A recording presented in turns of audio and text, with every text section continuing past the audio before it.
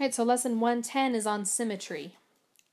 So here I have a rectangle, and it wants to know how many lines of symmetry my rectangle has. I'm going to go ahead and redraw the rectangle. Okay, and it wants to find the lines of symmetry. So that means that the lines I draw, it's going to look the same on the left side and the right side, or the top and the bottom, or on the angle. It'll look exactly the same on both sides. Okay, so for example, my first line of symmetry is going to be right down the middle. Okay, so my shape looks the same on the left and the right. Okay.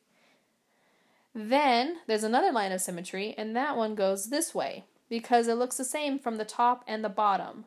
So a rectangle has two lines of symmetry. Okay. Now a square actually has more lines of symmetry. So if I draw a square, as best as I can draw it, this square is actually going to have more lines of symmetry than a rectangle. It will have the same up and down, vertical and horizontal, but I also have a diagonal line of symmetry, okay? Because it looks the same from one side to the other if I flipped it over. Okay? So I end up actually having 4 lines of symmetry with a square. All right, so I have these 3 triangles, and it wants to know which one does not appear to be symmetrical. So I'm going to just try to draw some lines of symmetry and see how many I can find. So on A, I have at least one there, so it's not that one.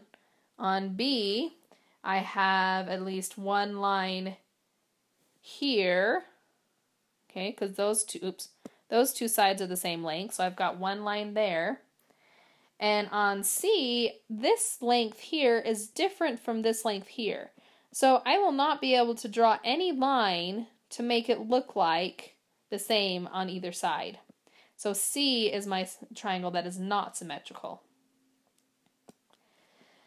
So on this one, we have rotational symmetry. So if you remember, that's when I rotate an object and it looks the same somewhere in that rotation other than 360 degrees. Because if I turn it all the way around, of course it looks the same. So I'm going to look at which of these have rotational symmetry. And you would normally do this by rotating your book, so you can see if it looks the same from different angles. In this case, only A and B have rotational symmetry. Because on C, none of these sides are not the same length. So I cannot have rotational symmetry. And it's the same with this triangle. The sides are not the same length, and it's at a weird angle, so I can't get it to be the same. Okay. These ones only look the same after a complete turn. Okay, and that's all. Good luck on your homework.